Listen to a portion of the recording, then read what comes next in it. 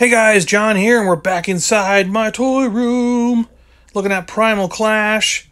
There's a little bit of Jurassic Park in here, and there's one figure of The Rock. I just had to put the Jurassic Park and The Rock somewhere, and figured they'd fit in with the Primal Clash figures down here.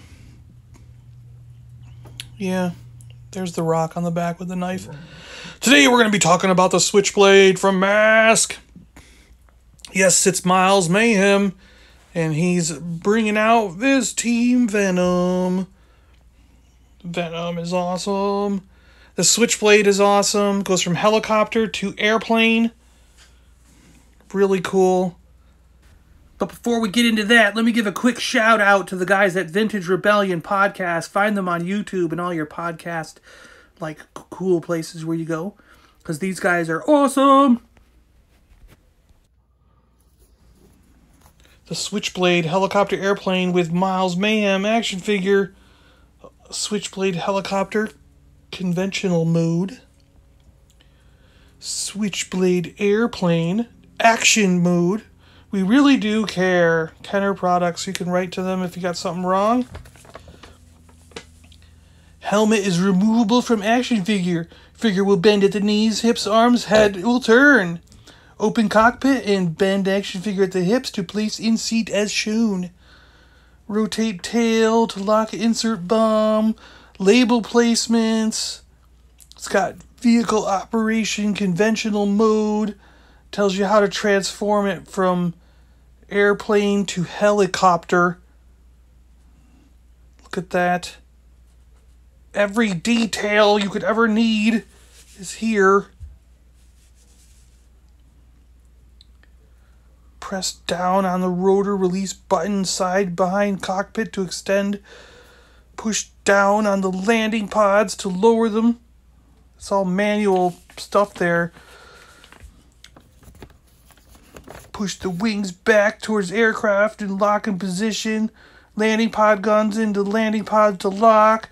Push the front fin machine guns back into the front fins to lock. Push the button on the side to activate the rotor blades. Yes, the rotor blades actually work on this, just like the Dragonfly from G.I. Joe. Lift, and this is like vehicle operation action mode. It's how to transform from helicopter to jet. And when you go to jet mode, it's like awesome because it has like all these pop out action things that happen. It's not manual. It's pretty cool. Guns pop out, wings fly forward. It's like total action-packed mayhem. Just like Miles Mayhem. Yeah, it's got a bomb on the bottom so you can blow stuff up. It's not a real bomb, it's just a plastic one, so don't worry. It's fake. And then, like, if it falls apart, they have all the ways on how to reassemble it. So, like, you didn't have to figure this out on your own if you're, like, restoring one. You could just get the instructions and know exactly how to do it. How to rebuild one if you wanted to. It's really cool. I like having the instructions and everything. It's a really neat addition to it. So, yeah, pretty cool. This is as complete as can be. I mean, the box could be in better shape. I'll show you that later. Miles Mayhem with his helmet here. Pretty cool. Hi, I'm Miles Mayhem. Miles has lots of like light blue trim, light blue gloves. He's got gold around him like an officer of the military. Light blue shirt with a black tie underneath. He's got a black holster for a pistol on his leg. My Miles has dark gray hair that goes with the plane, but he also came with light gray hair. So there were two variations to his hair here. But the light gray, his chest has been faded and the gold is worn away. So it's kind of, since this one, all the paint is nice, I'm keeping him with the Switchblade. Because he's so minty perfect as compared to that one with light gray hair. But I keep the one with light gray hair around just to show the variation. His helmet pops on really nice. This is a cool looking helmet. The red and black against the blue really makes it pop. It's very cartoon accurate, so this is a cool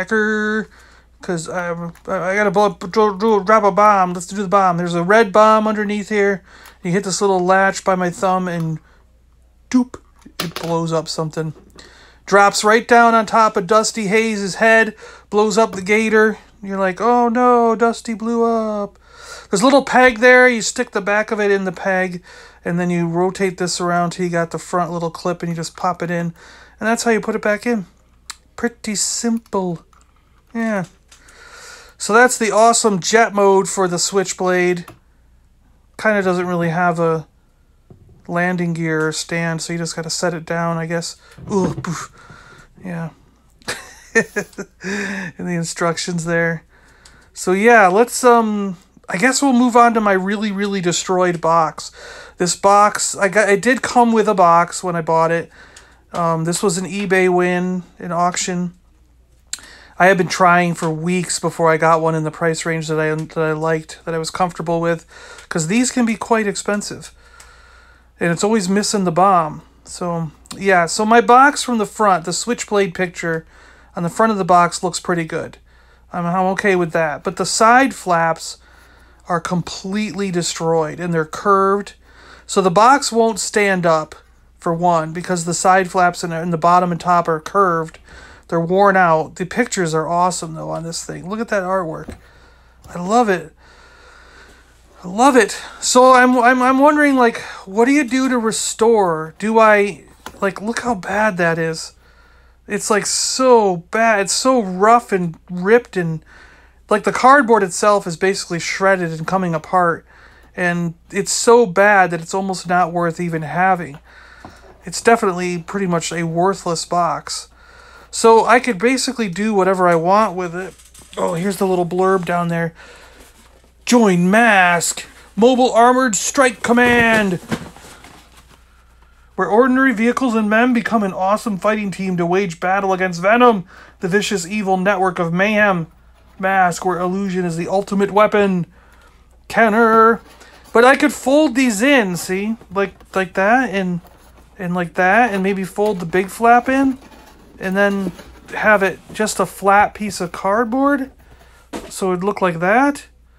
Or should I actually try to make it a square box again, and like glue flat panels so that it doesn't curve and pop up to the inside of the box? Like what restoration method do you think is better? Do you think I should glue something to it to make sure it's flat? Or should I just fold it all in on itself and just have the front picture as the display piece, you know? I don't know. All right, guys. Thanks a lot for watching. That's the dilemma. Hit me up in the comments below. What do you think I should do with that box? How should I restore it? How should I display it? And, yeah. Hit that subscribe button if you're new to the channel. We have more coming up later this week. Lots of stuff came in just the last couple days, and we got a lot more coming down the pipe. So, all right, guys, thanks a lot for watching. I really appreciate it. If you want a Switchblade, you know, I think you got to get on eBay.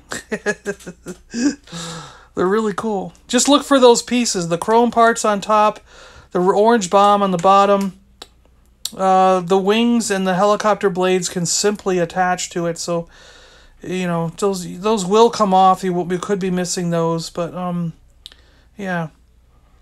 With the without the box, with all the stuff included, it's probably going to run you 100, 120. But you can get them down as low as like $60, and a lot lower if you're missing pieces. So it's fairly common. I think all the kids wanted this, all the kids bought this.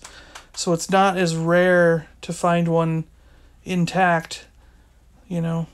All right. Thanks, guys. We'll see you later. Bye.